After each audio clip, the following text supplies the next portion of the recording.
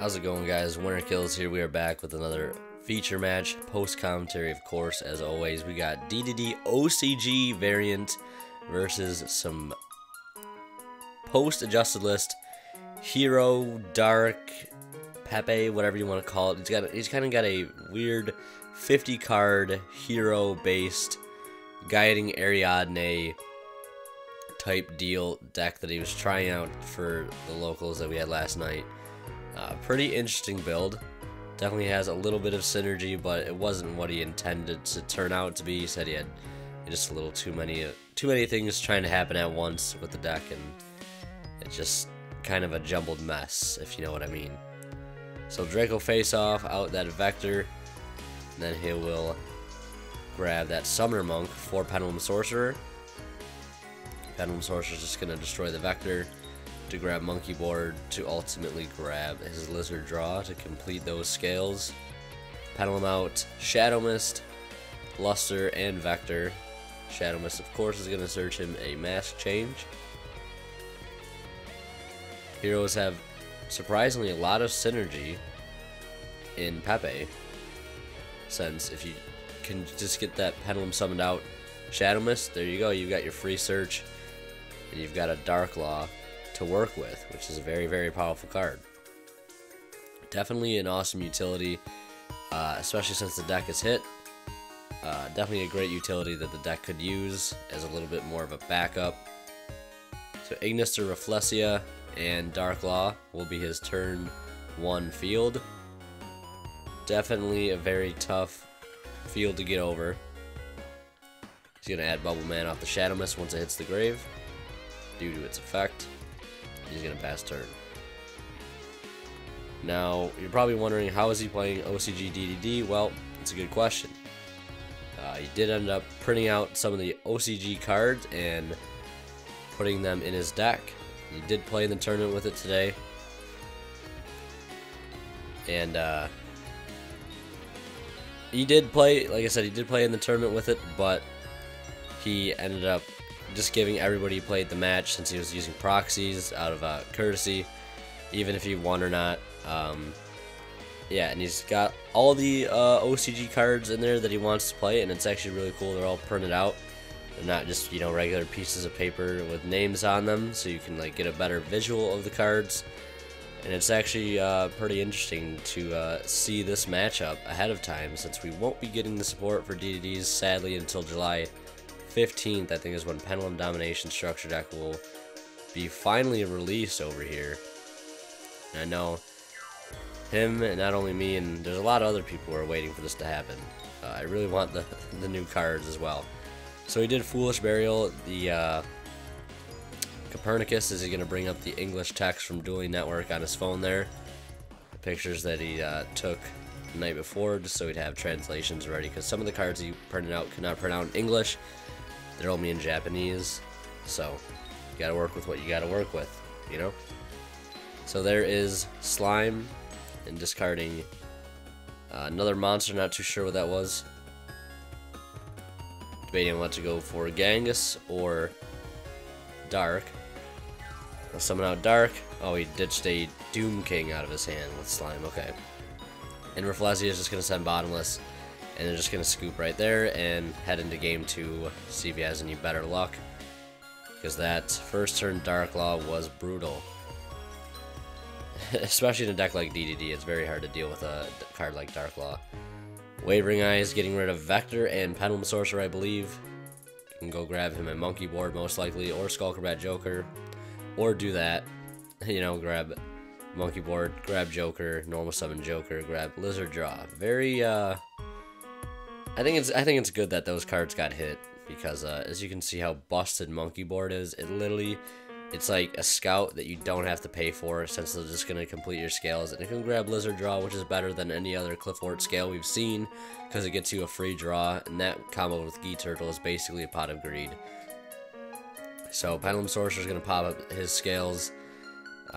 He's gonna add, I believe, the Gi Turtle off second Donkey, and then Master or Sorcerer is gonna destroy the scales, adding Lizard Draw and Part Naga. Part Naga, very nice card to play, as it can give your one of your monsters, I believe, 300 attack per Perform Repel card you control, which is actually pretty relevant when you can just beat over problem cards that you normally wouldn't be able to without having to go to the extra deck. Drawing some cards off his scales there. He's going to go into Nightmare, Rafflesia. No Dark Law, but still a very tough board to deal with. Nightmare is going to slow him down, and Rafflesia is going to slow him down even more. There's the Dark Contract with Hellgate. You can see that DD Lamia up in there, nice and proxied. I was actually debating about doing this, and if you guys want to see a deck profile, IRL deck profile, not Dueling Network, and some printed out cards, if you want to see that deck list, maybe we'll do that. We'll see. It'll be interesting. But yeah, he's gonna add Copernicus, and there's that Raigeki, that savage Raigeki. He let his opponent think he's got it on lock until the very last second, and then nope, you ain't got shit, because I got this Raigeki that doesn't care what first turn field you have. There's his hand there, pretty good. Summoner Monk, Sorcerer, Bart Naga, and Mass Change. Mass Change kind of useless at the moment, but he can go grab Shadow Mist, but he'd have to ditch the Mass Change in order to do that. Kind of counterproductive at that point. Unless, of course, he has another target for Shadow Mist when he summons it out. That's a whole nother story if you can grab another Mass Change anyways. Debating on what to foolish here with the Copernicus. I think he's going to send Wise King Chaos, not too sure. Or maybe Doom King. He's going to send Slime and I believe Lamia to the grave for Genghis. Genghis has a very awesome effect. Anytime a DD is special summoned to your side of the field, you can special summon a DD from your graveyard. That sets up huge combos. It just sucks that we do not have this card yet, because, you know, making Dark is not the best first turn play usually. Like, it's just such a, I don't know, it's just kind of boring to have to go into the same fusion monster over and over again. So here's a perfect example of the card in action. They'll special summon out Dark. Genghis will trigger, summoning out Doom King. At 3k.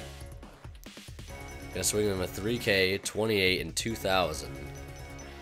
That's 7,800 damage right there. If he already hasn't taken any damage previously. He's gonna summon Lamia by sending that contract to grave.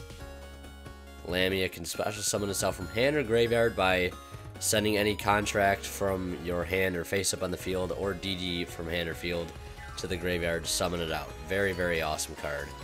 He's going to go get Gale Alexander for that extra damage, I'm assuming, to seal the deal. Because I believe Gale Alexander has a little more attack than Flame King Genghis does, so why not push for that extra 200 damage I think he needed there. So there's Joker. Obviously, I already have a free set of scales like that, and Rhoda for Shadow Mist. Gonna be setting up some Dark Law shenanigans for sure. At this point, he's got scales, he's got Shadow Mist. There's no way he can't grab that Mass Change once he Pendulum summons it out. Luckily, that's all he's got to Pendulum summon out, it looks like. So it won't be too bad for DDD. So he's got a Twin Twister in hand, which could spell problems for any dark contracts that he wants to activate. So we'll just have to see how that plays out. Right now he's debating on whether or not he could go into Nightmare and sacrifice the Dark Law play, because he does have the setup. He could go into Rafflesia. He could do a lot of plays. He's gonna go for the Dark Law play though, as expected. Shadow Mist is gonna go search in Bubble Man. Bubble Man, a very unique, not going to search Bubble Man, it looks like. Gonna opt to not use Shadow Mist's effect when it hits the grave. Interesting, interesting. We'll see how that plays out. Leaving one card in hand, which I believe is just an instant fusion, which not gonna be able to use if he wants to have discard fodder for that Twin Twister that he has set. So Gonna have to sacrifice that. Slow down the DDD train. There's the Dark Hole to get rid of that Dark Claw right off the bat.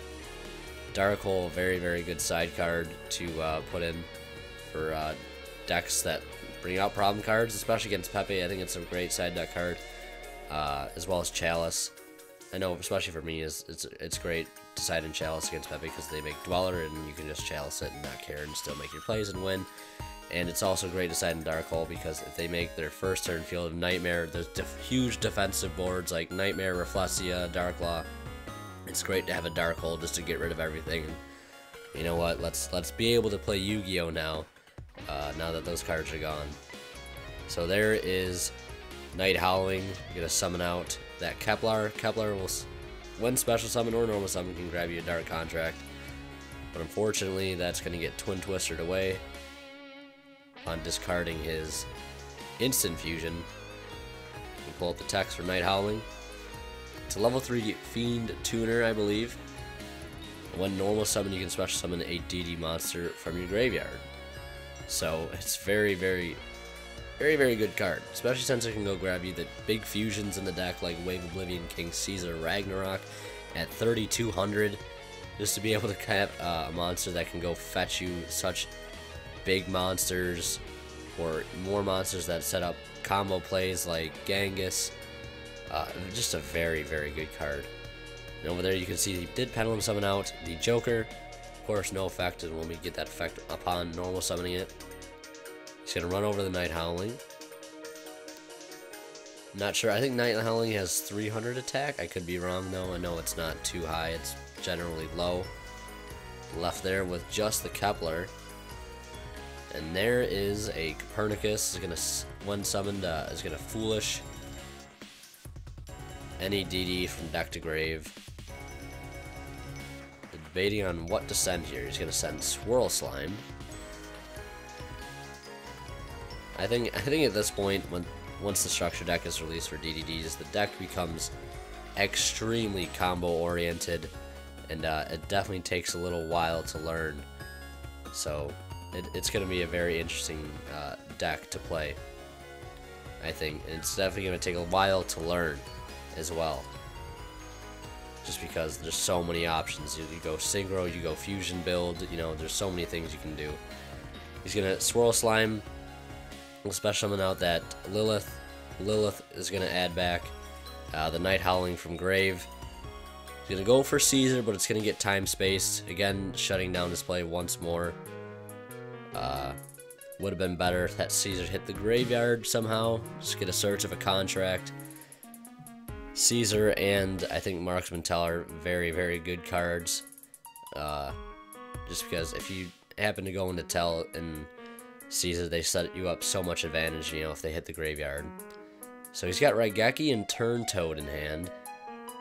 Not too sure what scale Turn Toad is. I think it's a low scale. But it's not gonna matter. He's got Wavering Eyes anyways. But I think at this point he's exhausted his monkey board already, so he's gonna grab Guiding Ariadne and normal summon that, and then attack directly for 18 for Joker. And he's gonna pass. There's the graveyard for DDDs. He's got Copernicus and Lilith, Foolish Contract, and a Dark Hole. How can he play out of this? Doesn't have too much to work with over there on the PePe side of things. Just an Ariadne and a Joker. Of course, when that Ariadne gets destroyed, you will get to search a counter trap, so he's got to watch out for that. That normal summon into the Kepler, into the Contract, into Swirl Slime. Still one of the best normal summons for the deck. He's going to discard Swirl Slime, another for Genghis. Banishing, oh, looks like it was going to be Copernicus. Banishing Swirl Slime for the summon of Doom King. Doom King will trigger Genghis. Genghis will summon out Copernicus. He's going to Foolish a DD. He's going to send Lamia. Now he's got access to some really cool synchro plays. We'll see here in just a moment. I think that the synchro options the deck has now are just really cool. I think in his build he's playing Formula to help go into cards like Black Rose or Trish during your opponent's turn. So there's the Lamia. Sending I believe a DD or Dark Contract from his hand to the grave to special summon that from his hand or grave. He's gonna look to go into Cursed Blood King Siegfried, maybe. He does have the 6 and the 8. Might as well get a draw off that Formula before going into the Siegfried. He's gonna run over both his monsters. Ariadne is gonna trigger, revealing some counter traps. Gonna go strike, warning. Now, it's usually a tough decision for this because, you know, if you give them warning, they do have to pay more for that. But strike can't stop normal summons, which is very key to understand. So he's going to go ahead and give him strike instead of the warning. Because if this goes on any longer and he can normal summon a... Well, I guess he could still strike the normal summon monster's effect anyways. So yeah. I guess it doesn't matter a whole lot. So there's Cursed Hexblood King Siegfried.